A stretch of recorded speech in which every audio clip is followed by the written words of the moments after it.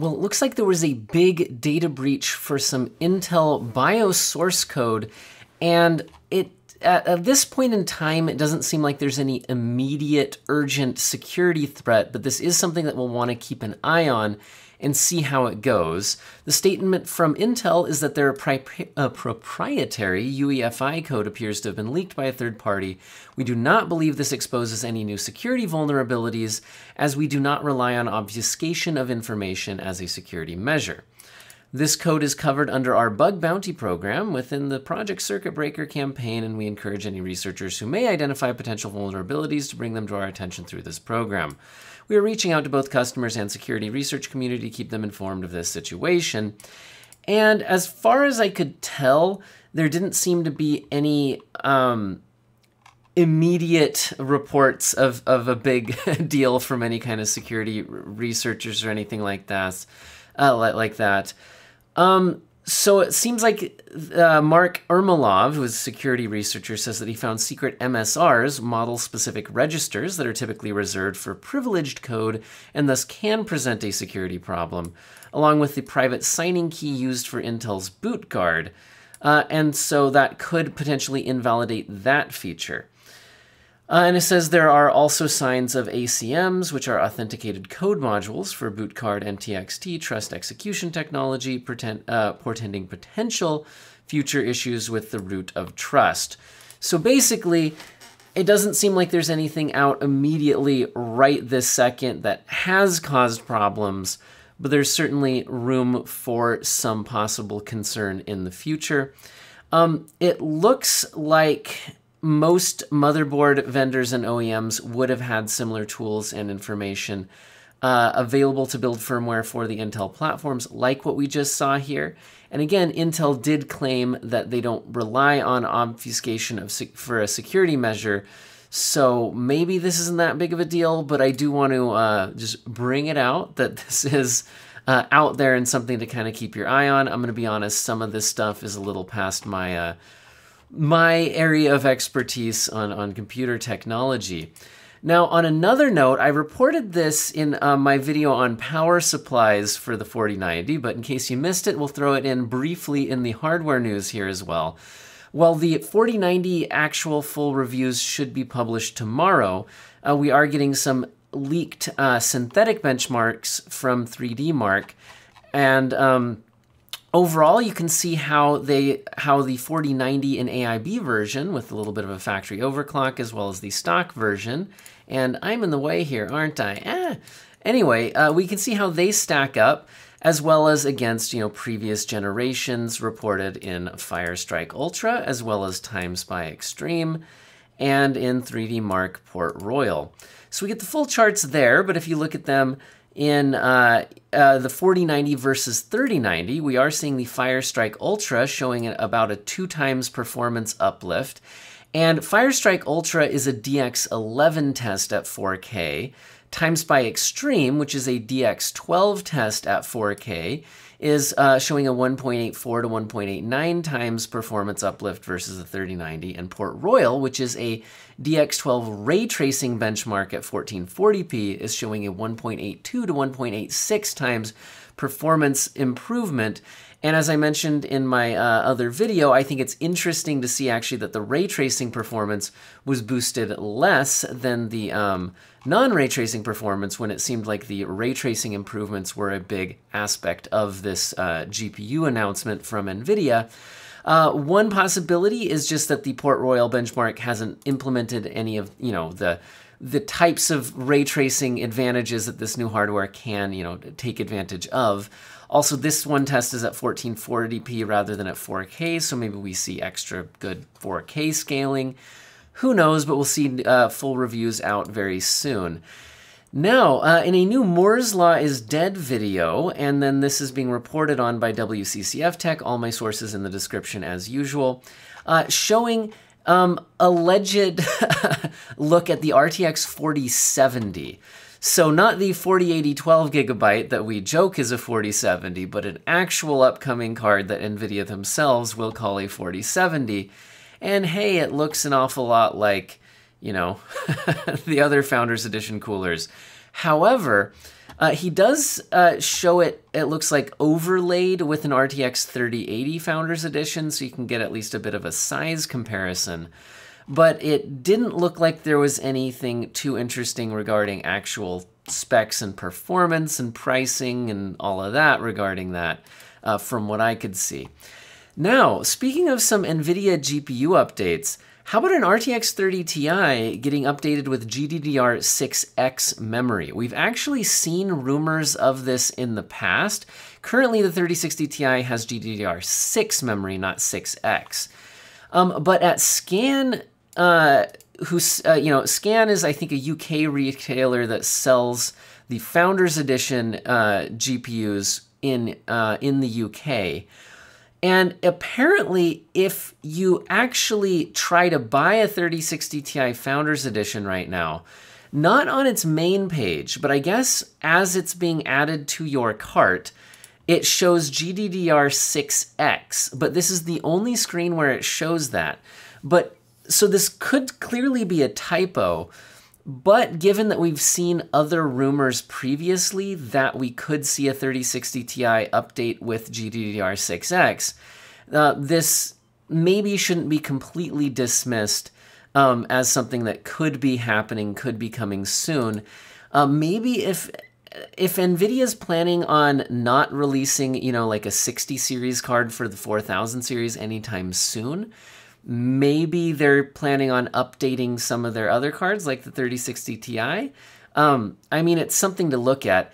Now, there's another one that I think is less credible and more likely to just be a typo.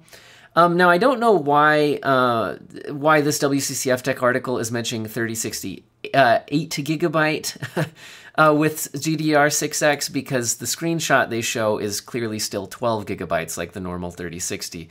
However, there have been previous rumors that we might see a 3060 come in with 8 gigabytes, again, as part of some kind of a weird refresh. But that's still just a rumor. It looks like at the Lenovo shop located in Slovakia, there's an RTX 3060 listed with GDDR6X, although it's clearly still 12 gigabytes. So like I said, I don't like that headline. But I mean, it is listed with GDDR6X, and apparently this shows up on multiple screens. But like I said, this one to me sounds like it's more likely to just be a typo. Somebody threw an X in there that shouldn't have. But I don't know. We'll see what happens with that. Now, jumping back over to the 4090, we have been seeing clock speeds showing up going well over 3 gigahertz. We've seen 3,135 megahertz at a 493 watt peak, but it's just a screenshot that doesn't show us exactly under what conditions and in what test that actually occurred. So it's not super useful, but it is pretty interesting to see that at that kind of power level, under 500 watts, being able to get those kinds of clock speeds. And then we are also seeing a 4090 spotted with 3.2 gigahertz, and the memory going up to 25 gigabits per second. So this looks like a pretty heavy overclock. And from the leaked information I've been seeing, it sounds like this one is going to be not super typical. So this is more of an extreme overclock that not everybody's model is probably going to be able to support, but it's pretty interesting to see. And again, really looking forward to the actual full reviews coming out tomorrow.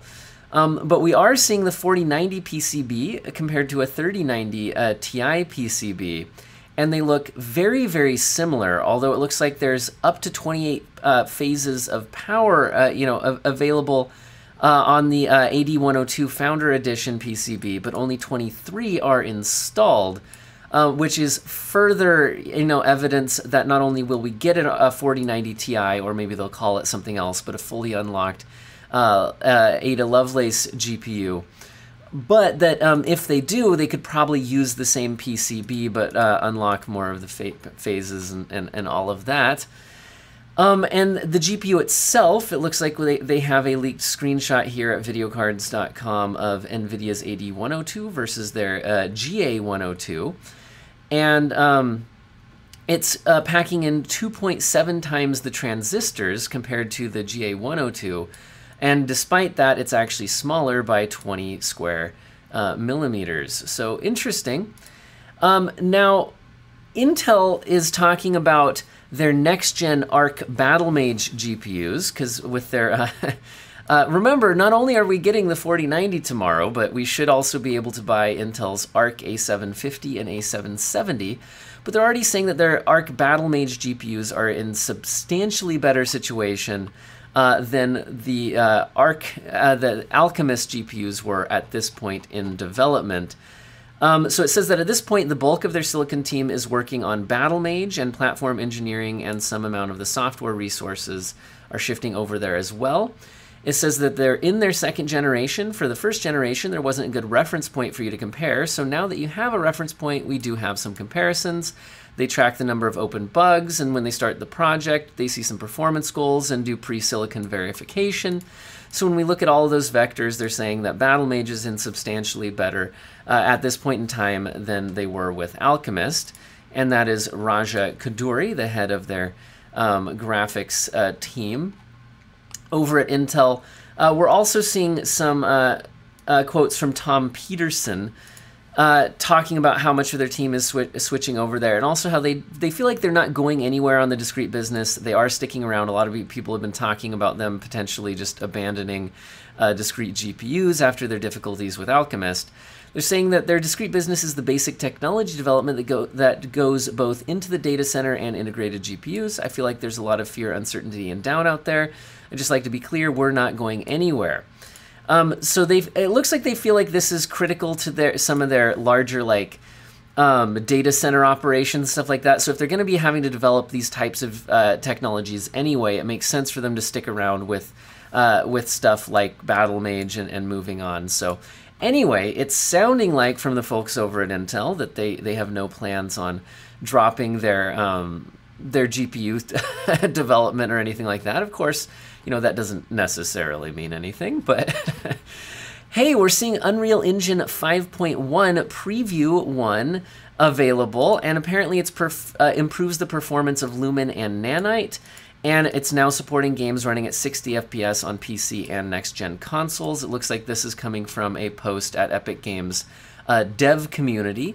So this is a preview build rather than one that's been fully beta tested and all of that. But anyway, I'm really curious how Unreal Engine 5 is going to perform, because it looks like so many big name developers are all switching over to Unreal Engine 5 that the performance of this engine is going to be everything, you know, a few years from now.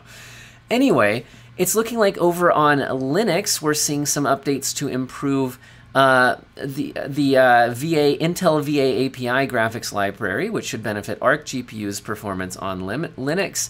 And we're also seeing AMD improving CPU power efficiency in Linux OS with new P-State EPP drivers. And I think I forgot to pull up the article, but I also saw some more work being done to improve AMD's ray tracing performance on Linux as well. Now I'm seeing a new monitor manufacturer getting into the game here. It looks like Red Magic is launching what's the world's first 27-inch mini LED gaming display, up to 4K UHD and 160 Hertz. So that's interesting. Haven't heard of Red Magic, so this seems to be a new player in the game. This seems to be mostly like some kind of a press release, rather than any kind of actual review of what they've got going here, but interesting to take note of. And in the interest of systems requirements that aren't as aggressively demanding as the ones I talked about yesterday in my video for Plague Tale Requiem, we've got Sonic Frontiers PC full system requirements revealed, and it's looking like the minimums are pretty modest with a Core i5-3470 or Ryzen 5 1400, 8 gigabytes of memory, and a GTX 660 2 gigabyte or Radeon HD 7870 2 gigabyte, and it can run on DX11, but that is only for 720p low, 30 FPS, so you're not going to be getting amazing performance there. And for 1080p high settings at 60 FPS, they're recommending a GTX 1070 or AMD RX Vega 56, going up to 12 gigabytes of memory and an i5 6600 or Ryzen 5 2600. And this was kind of interesting, but I think in the end it's likely just that Enermax is guessing. But with people thinking about new power supply requirements and all of that, it's looking like the power supply maker Enermax has a power supply tool on their website. So you can plug in your PC hardware and it will give you, how many watts it estimates that would use. But when you select the graphics card, they have now updated it to include the Radeon RX 7000 series and the RTX 40 series. And while it is probably true that power supply makers probably do get some information ahead of time on the power requirements and whatnot for upcoming new graphics cards, that wouldn't be unreasonable. I would be surprised if they had exact numbers correct in all of this, and these are more likely to be estimates, would be my guess. But anyway, if you do want to look at some of the GPU TDPs that they are listing, they have the 4090 at 450 watts, the 4080 at 320 to 285 watts, which, we have those official from from NVIDIA, but they're listing the 4070 at 285 watts, the 4060 at 200 watts. They're listing the 7950 XT at 420 watts, the 7900 XT at 330 watts, the 7800 XT at 300 watts, and the 7700 XT at 200 watts. But again, like I said, I wouldn't read too much into any of this. I have a feeling that they are just kind of using educated guess placeholders, but you never know. I hope all of you have an excellent day.